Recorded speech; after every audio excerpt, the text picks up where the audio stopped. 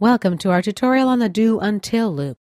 Do-while, as we know, continues to execute the body of the loop as long as the comparison statement remains true.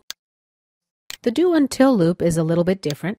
It continues the execution of the body of the loop until the comparison statement returns a false value.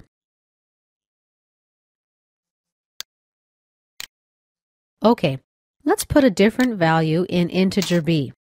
Let's say 5. By the way, if we run the program at this point, we'd have an infinite loop problem.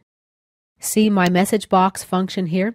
This is the only reason that this loop wouldn't crash my computer, because I need this message box to collect input from the user. Let's run my loop and see how it works. I'm going to enter the number 1 and test. See how the value keeps increasing? I've got no way of stopping this program. The only way to stop it is to press Control Break and then click End. In order to make this loop work correctly, we've got to do some more changes in our code. And integer a here too. Now what happens? The comparison statement will return a false value until the value stored in integer a exceeds the value stored in integer b. Let's check it out, see how it works. Test. Okay,